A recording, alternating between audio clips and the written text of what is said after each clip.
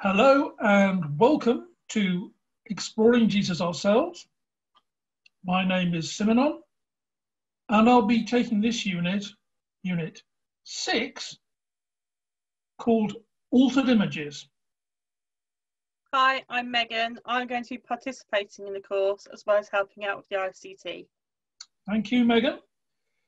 So this unit, entitled Altered Images, is about the way in which the image of Jesus has been changed, maybe distorted, maybe not as accurate as we imagine. So those are some of the issues that we're going to be looking at. So without further ado, let us bring up the first image, please.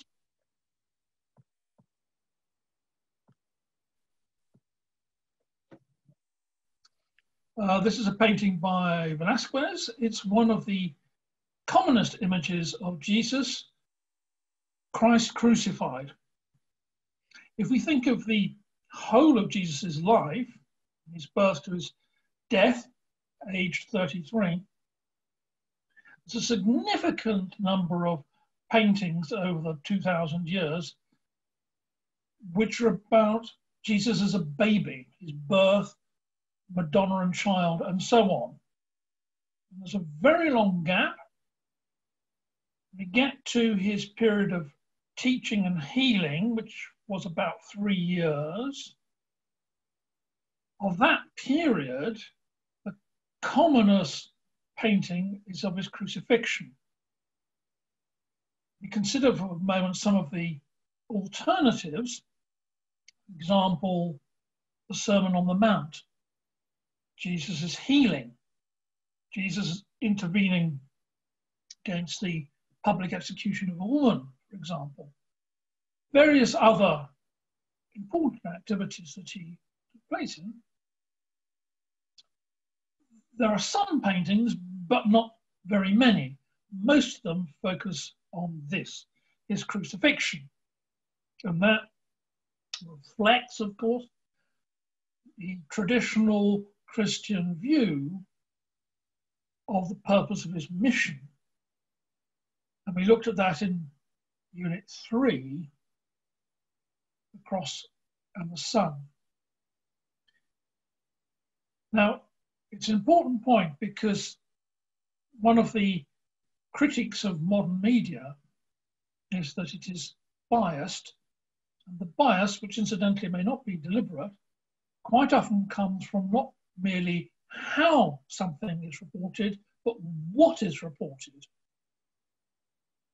So the fact that the bulk of paintings of Jesus over the last 2,000 years are of his crucifixion portray a certain image of Jesus, the suffering Christ. And I may say this particular image is relatively tame. Some of them are positively drenched in blood. So the first thing about this image is what it's of, or what bit of Jesus's life it's of. Is that making sense? Yeah, that is making sense. And I think it resonates with me a lot what you said. All the images I feel like I've ever seen of Jesus have always been the birth, the death, and maybe one Jesus entering Jerusalem on a donkey. But it's rarely anything else. I can't think of any other images that I've seen. And they always do seem to be so gruesome. Makes me wonder why there is this such fascination with the morbid, gory, pain-centered imagery. Yeah. It really comes from the Middle Ages. A particular view of Jesus, his mission, and of suffering and redemption. And it's taken hold of the psychology of the Christian church. I absolutely agree with you that it's something that comes across. If we go back to the image just for a moment. Yep, one moment.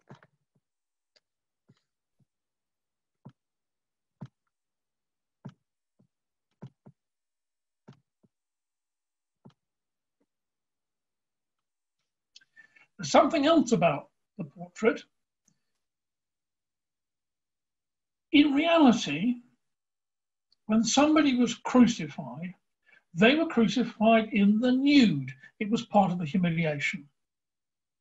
Now, we can understand that Christian painters would not have wanted to expose our Lord's genitals to the viewing public.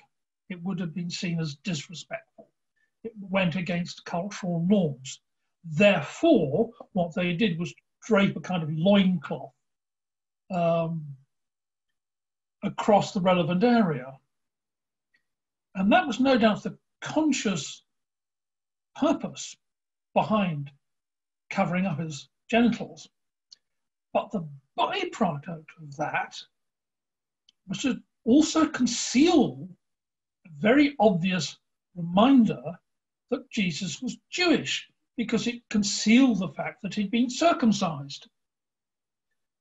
So that issue of covering up Jesus' Jewishness, in this case merely as a byproduct of following a cultural norm, becomes one of the themes that we're going to be looking at. So if I could possibly ask you to move on to the next slide, please. The de-Judification of Jesus, this covering up of his Jewishness. It's important to bear in mind that Jesus, 90% plus of his followers and his opponents were Jewish. Of course they would be, because they all came from what is now Israel, in Galilee, Judea, and so on. So it's no surprise that not only were all his support on Jewish source, so were his opponents. There would be Jews who might have thought he was the Messiah. There were Jews who thought he was a blasphemer. When it came to his trial, however, the way it is portrayed in the Bible is that the Roman governor, Pontius Pilate, who had the actual legal right to crucify somebody or not, literally washes his hands. And, if you follow the biblical account, under pressure of a Jewish mob, agrees to have him crucified. Now, we've already touched on the questions around this story. First of all, it was very uncharacteristic of a Roman governor, let alone Pontius Pilate, to give in to public pressure from the Jews. Also, it's framed as to speak of the Jews, as if that was all Jews in Israel at the time, and indeed for all time. So the responsibility for Jesus' death shifted in the biblical account from the Romans to the Jews. That may be part of the process that the early Jesus movement was separating out into a distinct, separate Christian religion. It may also be part of the process of trying to separate out at the time of the Jewish revolt against Roman rule. It would have made Christians more acceptable, Christianity more acceptable to the Romans, if it didn't look like they were being blamed for the death of their founder. Now, we can't prove this. It's speculation. But there is a question about the way that the trial, crucifixion of Jesus is portrayed. Where there isn't a question is the impact of this, because what emerges is this myth of Jews as Christ killers, all Jews, all time. And that was fed by the church. There were, at intervals, massacres.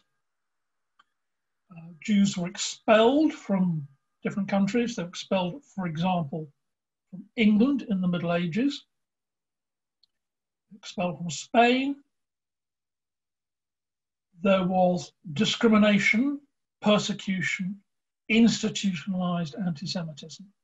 All this then fed and provided the fuel for the Holocaust. Obviously, the people who executed the Holocaust were Hitler and the Nazis. That's understood. But he and the Nazis received a degree of indifference, silence, collaboration, active help from some of the populations of Europe, because they thought, basically, well, that's what the Jews deserve. Okay? So the myth of Jews as Christ killers is very potent and has had terrible consequences, and it's based on a lie. An incomplete picture which somehow portrays all of Jesus' opponents as Jewish, but not his supporters or indeed Jesus himself. And then, during the course of my research, I came across this prayer that was used by the Roman Catholic Church on the Good Friday service right up until 1956. That's beyond the Holocaust itself. And it contains these extraordinary words. Let us pray also for the perfidious Jews. Perfidious, treacherous, dishonest. They pray to Almighty Eternal God, who does not exclude from thy mercy even the perfidious Jews. It's extraordinary. But there we are, 1956. I may say, since that, the Roman Catholic Church has done a great deal to try and mend bridges. But it's deep within the Christian movement. Martin Luther, the founder of what became Protestantism, was a violent anti-Semite. So with honourable exceptions, anti-Semitism, religious anti-Semitism, became very much part of church thinking and culture. The irony is that so much of Christianity is essentially Reformed Judaism. So much of it is built on the Jewish faith. Even a ceremony like baptism is actually a Jewish ceremony. You may recall in the Bible, John the Baptist was baptizing Jews. Baptism is part of the conversion ceremony of somebody who's becoming Jewish, and also, as it was in the case of John the Baptist, people are moving from one school of Judaism to another. So that's a Jewish ritual. And even at the end of prayer, Christians tend to say Amen, which is from the Jewish Amen. Same word. So on the one hand, we have the deepest roots, including the identity of Jesus, of Christianity in the Jewish faith, and on the other, this sort of split where Jesus is portrayed as somehow not Jewish. And the most vivid example of this in contemporary times is Jesus Christ Superstar. It started off as a film in the 70s in which Jesus is selected as a fair-skinned, blonde-haired, blue-eyed, all intents and purposes, all-American guy. And the high priests, who were from exactly the same ethnic group as Jesus, have a characteristic Middle Eastern Mediterranean olive skin, black hair. You would never guess they were from exactly the same country looking at the film. And of course, the musicals and whatnot since then. I'm not suggesting, incidentally, the film was deliberately anti-Semitic, but what it was continuing a certain stereotype. So if you saw Jesus Christ Superstar, you'd never think Jesus was Jewish or even Middle Eastern. Is that making sense? Yeah, I'm just shocked by how that prayer was used up until 1956. I can't I can't get my head around how that could be possibly used so soon after the Holocaust. And like the hypocrisy of using the Amen, using the baptism, and yet still having this awful behaviour towards the Jewish culture. It really, it's striking, really, that they can do that, and also the pure how illogical it is to portray somebody as fair-skinned, blonde hair, blue eyes, when clearly they're from the Middle East. It's really, I can't wrap my head around it. Yeah. So that's one aspect of altered images, okay, to the extent to which the de-Judification of Jesus has altered his image. Very close to that is the Europeanization of Jesus. And from that, if I could possibly ask you to move to the next slide, please. Here we go. Yes. Okay, so here is the world in the time of Jesus. On the left-hand side, in a sort of terracotta colour, you can see the Roman Empire.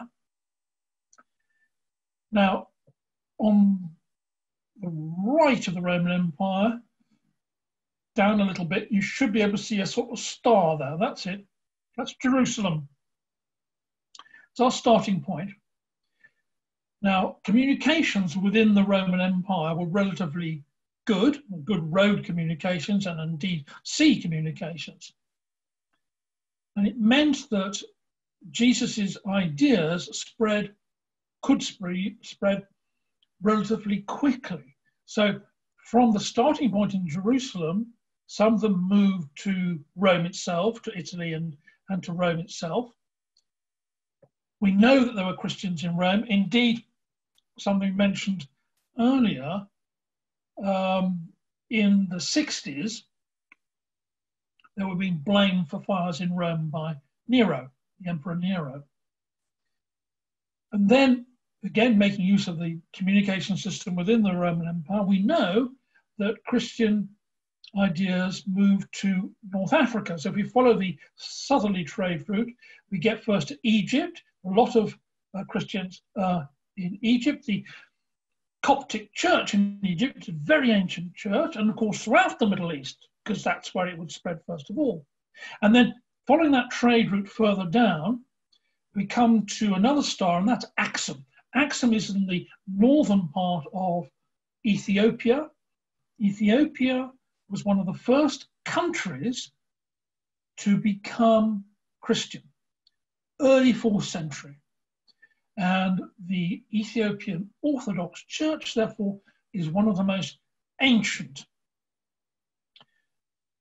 Then if we carry on with the trade route eastwards, and then southeastwards, we end up in southwest India, Kerala, where there has been a indigenous Christian community for many hundreds of years, possibly thousands of years.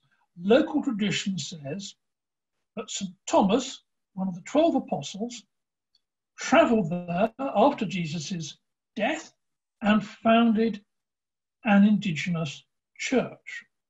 What we can say for certain, it's hundreds of years old, and when the Portuguese turned up in 15th, 16th century, starting to trade, they were astonished to discover there were already Christians there. And then, if we go back to Jerusalem just for a moment, and now take the northerly trade route through the Parthian Empire, that is now roughly Iran, up through Sogdia, And now this path you're following is the old Silk Road. And along the Silk Road, Christian communities were set up, Nestorian Christians. They were set up. China, elsewhere, Central Asia. So that Christianity began life, essentially, as a Middle Eastern, African, and Asian religion. Some Christianity reached the European provinces of Europe, like France and Spain, because they were part of the Roman Empire. But then, of course, the empire collapsed. There was a conversion, 6th, 7th, 8th century, depending a little bit where it was in Europe. So these countries didn't become Christians until several hundred years after the Christian communities were set up in the Middle East, in Africa, in Asia.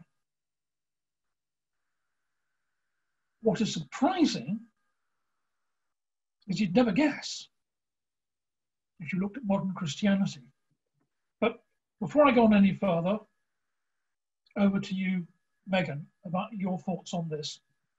Yeah, I've always, in my head, Christianity has been a predominantly European, well, a British religion. I've never really thought of it as going outside Europe, really, but having those maps of the trade routes along them, it really helps to see how that message would have spread and how it would have spread to all other countries before it even got to Britain. So yeah, it's a really useful resource to have, is that map. So how on earth did we get to that place which you quite accurately described, and I think most people would agree with you, that somehow Christianity and Europe are almost synonymous? Let's look at the next slide, please. So, 1 second.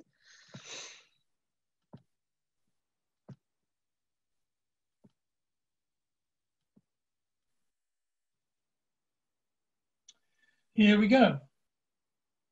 Essentially what happened was that various European countries that became Christian later than the Middle East, Africa, Asia, round about 1500, became very powerful economically, militarily, politically. They began to expand. Spain and Portugal conquered parts of South and Central America. Spain and Portugal explored East Africa, Portugal to India, then the British, then the French. And as they expanded, as they started to create colonies, create empires, they exported with them their own religion. In some cases, they came to countries where Christianity was unknown. So if we take, for example, the English in North America, and we can see a picture on the right-hand side there, the bottom right-hand side there. The indigenous Americans were unfamiliar, and those that weren't exterminated were sometimes spoken to, preached out, converted. Sometimes, as the Portuguese found, they got to India, and we can see the picture there of, you notice, brown-skinned Indian Christians. They found a religion already there, an indigenous Christian religion already there. Needless to say, they decided that their version of Christianity, which in the Portuguese case was Catholicism, was the right one. So very often these unfortunates found themselves pressurized or worse into converting. Similarly, when the British turned up in India later on, 18th, 19th century, they also decided that their version of Christianity was the superior one because it was European, because it was fair-skinned, and the fact that there was already an indigenous Christian movement in India cut no ice at all. The general view was that these were the heathens living in darkness and they required the light of European civilization.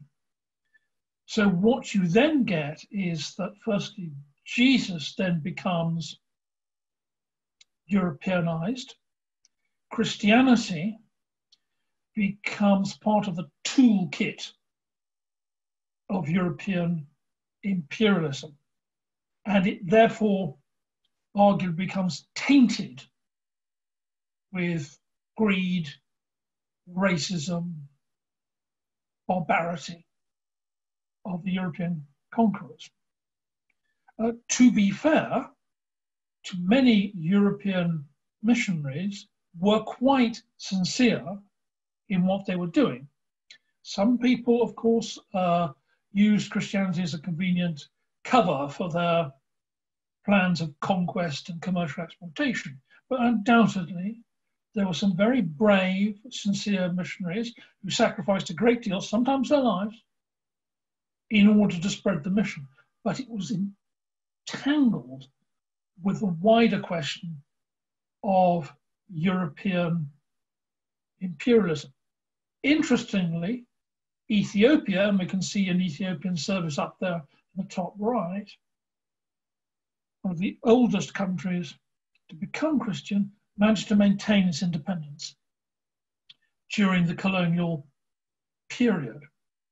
They were briefly conquered by the Italians, not very effectively during the Second World War, but for most of its very long history, Ethiopia has been an independent African country, and from the early fourth century, a Christian country, following its own particular version of Christianity. So, again, going back to the question of altered images, the Europeanization of Jesus has been one of the most profound. Any thoughts, feedback, questions on that? I can really see how the image of Jesus and Jesus' mission would have been so tainted by if these missionaries were coming over and in such a condescending and almost as an insulting and dangerous way, spreading the message, their message of Jesus, along with all the violent antics at the same time, how the Christian message could be so skewed and altered from what maybe the original intention was or from what it should be. So I can see how it wouldn't have been well received. Indeed, indeed. Okay, now the third issue around altered images is to do with patriarchy and womankind. So if we could move to the next slide, please. I can.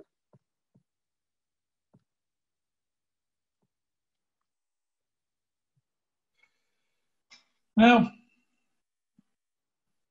in the traditional Christian teaching, the story goes like this.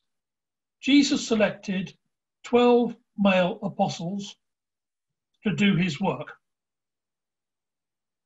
And because he selected 12 male apostles, therefore, the priesthood should also be male. Now, that line of argument has got some flaws in it in itself, but I want to start off by saying, is that model, we have Jesus, 12 males, that's it, that's the whole story, has some bits been airbrushed out? For example, in some Gospels, particularly the ones that didn't make it into the Bible, the role of what you might call an inner circle of 3 women around Jesus is very important. So if we look at the Gospel of St. Philip, it says, there were three who always walked with the Lord: Mary, his mother, and her sister, and Magdalene, the one who was called his companion. His sister and his mother and his companion were each Mary. And in the Gospel of Mary, there's a debate about the role of women.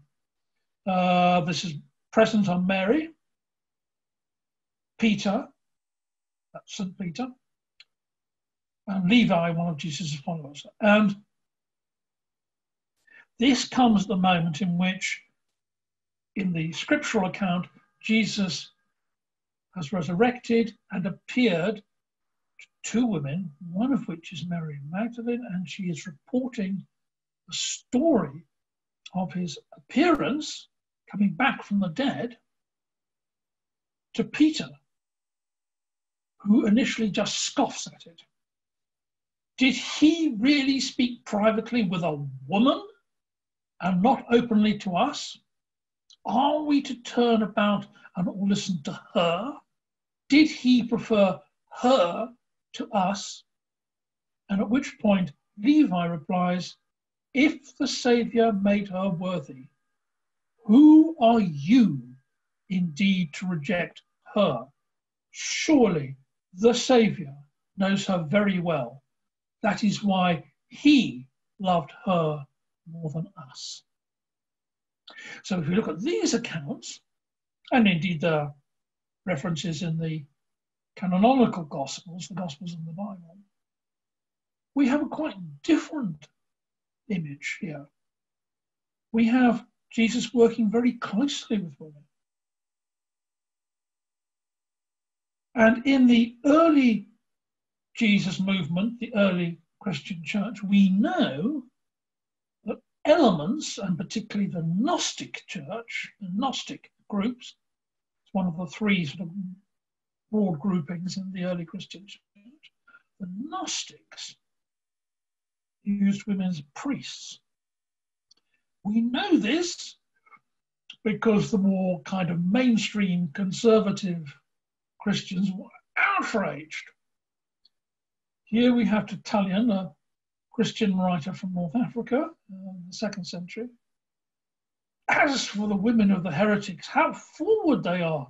They have the impudence to teach, to argue, to perform exorcisms, to promise cures, perhaps even to baptize. And incidentally, we know that went on for several centuries because there were conservatives in the church complaining about it. What's important is to understand, therefore, that women were prominent in the early Christian church. I might add in parentheses, the same thing is true in the early Islamic movement. We get mystics like Rabbi Basra, for example, who were tremendously influential. But what happened over the centuries is the conservative, patriarchal view of religion became the dominant force, and women were excluded from the priesthood. And indeed, it's only very recently and only in some Christian churches that that's come back. There are incidentally honourable exceptions. I could plug for the Quakers at this point, where women spoke at Quaker meetings for many hundreds of years, but it's interesting they're very unorthodox Christians. So to what extent then has Jesus'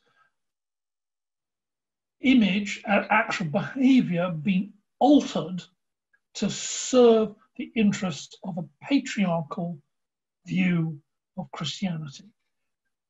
Is this a case, as happened in so many other areas of history, where women just get airbrushed out and a different version of history, his story, rather than her story, is the one that's told?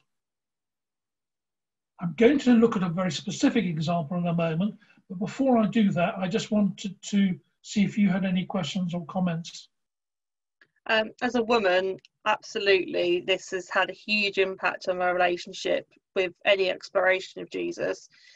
Because from an early child, going to Church of England primary school, and it would always be the story of Jesus was taught to me by men, and it would always be from a man's perspective, and it would always be about the men in Jesus's life. The only woman ever mentioned was Mary, his mother, and if Mary Magdalene was mentioned, it was kind of like, oh, don't talk about her.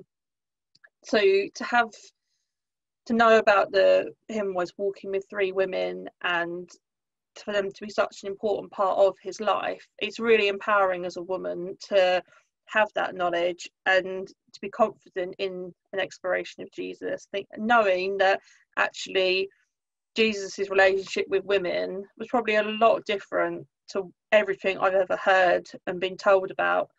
And it makes me want to explore Jesus more, to have that understanding of how he was with women, his views, and yeah, I just find it really empowering.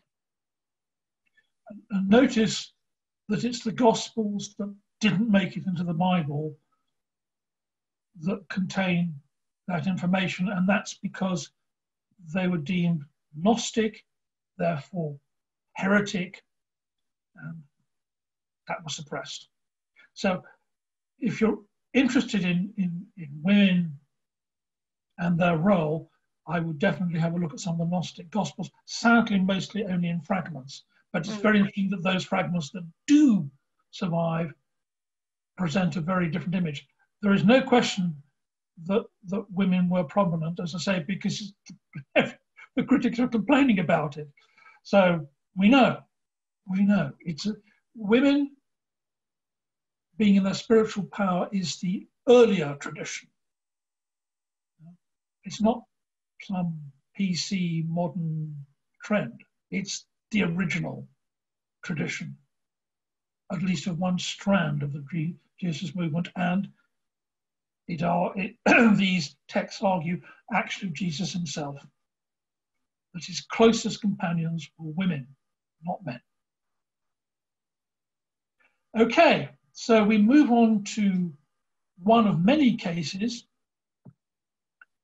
Even the name is controversial because a woman mystic has come down to us as Julian of Norwich. And if you could possibly show the last slide, please.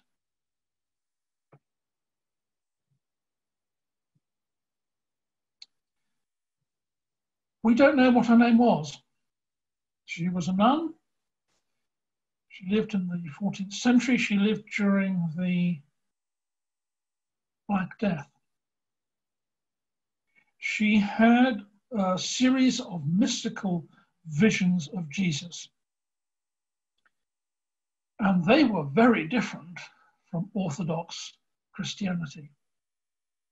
If we just read the first one, and all shall be well, and all shall be well, and all manner of things shall be exceeding well. It's very up. And she wrote this during the Black Death. Tremendous faith in the future. And then, as truly as God is our Father, so truly is God our Mother. Okay? You can see how controversial this is. And then, between God and the soul, there is no in-between. What does that say about the church hierarchy and the need for priests? It's lucky this stuff survived. It comes in a book called Revelations of Divine Love. It's medieval, and you can tell when you read it, it's written in that world, within that world view. But it is an amazing book. It's really interesting. She's one of a number of women, mostly nuns. Some of them ended up burnt. Sometimes it was their books were burnt.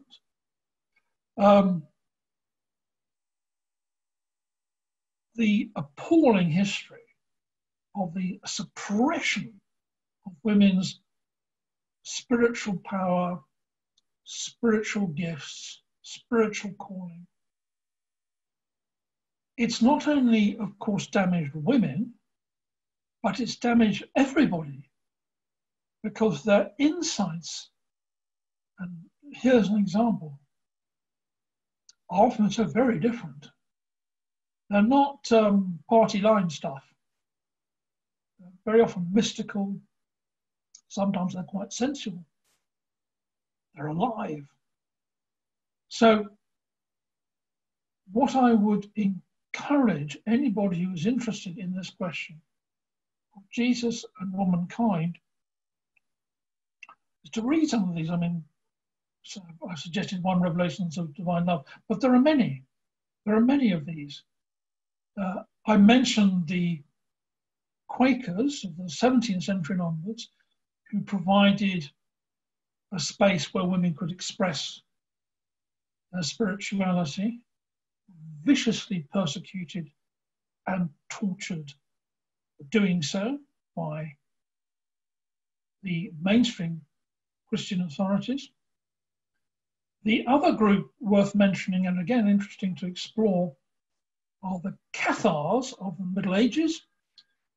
Their religion, which could be described as a version of Christianity, spread along the Balkans, northern Italy, southern France. Now there they had a priesthood called parfait, perfect ones, and both men and women preached. They lived very simple lives, the lives of the original apostles. A crusade was launched against them and they were eventually exterminated. Unlike their male counterparts, not a single woman, Cathar, priest recanted. Not one. Interesting. Some of the men did, none of the women did. They all went to the stake, or had faced a lifetime in prison rather than denounce their faith. So Catharism gave a voice to women, and indeed it's one of the things the church strenuously objected to, this idea that women should be given a spiritual voice. There is a long history, therefore, I would say, of the suppression of women's spirituality. So there's a very profound altered image.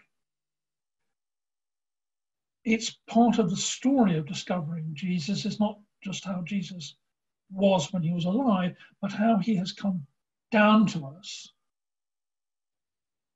Non-Jewish, European, a supporter of patriarchy. There are challenges to all those altered images. People can have their own views. The church is quite able to defend itself. In some cases, like the Church of England is now starting to embrace woman priesthood. So there's an evolution going on, undoubtedly. But it's quite a story.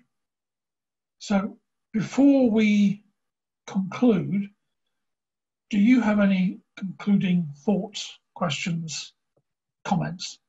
It's striking how positive that message from Julian is. Yeah. It's so uplifting, and you can feel the love and the happiness in the words. And for me, with my experiences of anything to do with Jesus in the past, it's such a contrast to any messages beforehand. It seems so vibrant and alive, and it's something I want to read. It's something I want to explore. Whereas other things beforehand, it's always been a bit like, oh, I don't really want to go too much into that. I don't want to get myself down. Whereas reading things like that, it's so, I want to learn more, I want to explore it more, I want to embrace it. Yeah, well worth a read, well worth a read. So if it's encouraged you, great, and I entirely share your view of the importance when we explore Jesus, explore all of it, and particularly the stories that have been airbrushed out. And that, it seems to me, is one of the opportunities of this course. Come to whatever conclusion you like, but at least have a look at the story, and particularly those voices that were silenced for so long, the voice of womankind. On that note, I will say goodbye from me. Goodbye. Hopefully see you next week. Yeah, definitely. Thank you so much.